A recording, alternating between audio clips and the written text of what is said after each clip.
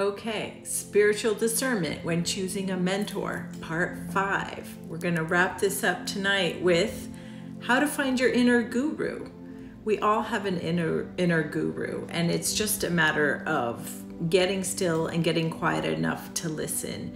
And I said in my part 1, I think, or part 2 video that there is a value in finding a mentor, especially when you're new on your awakening journey. So if that's you, definitely go through all the steps that I've called out in this series to find the right person for you.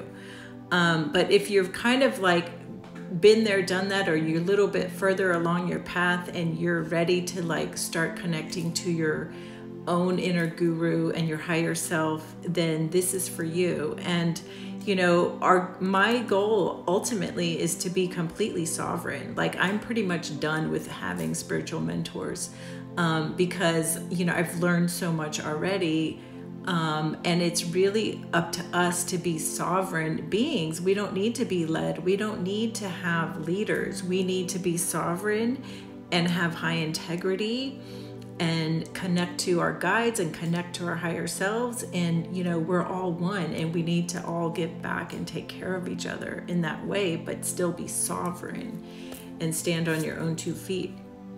So anyways, when looking for your own inner guru, I invite you to connect to your higher self through meditation, connect to your angels, ask your angels for signs, ask them for messages in random places. It could be a billboard or a magazine or a song or music that you love, or something that comes on the radio randomly.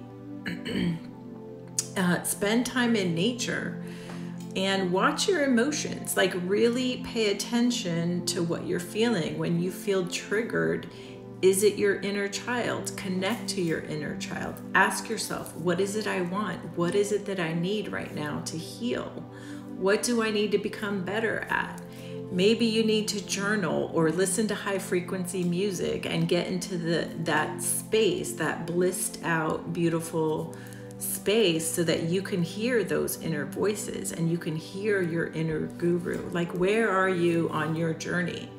That's what you need to get to the bottom of. And then you will start to hear your own inner guru. So that's, the nuts and bolts of it. But if you guys have questions, please definitely ask me in the comments and we can get into more detail. In my next video, I'm going to share a little bit more about my personal story and share more details with all of my past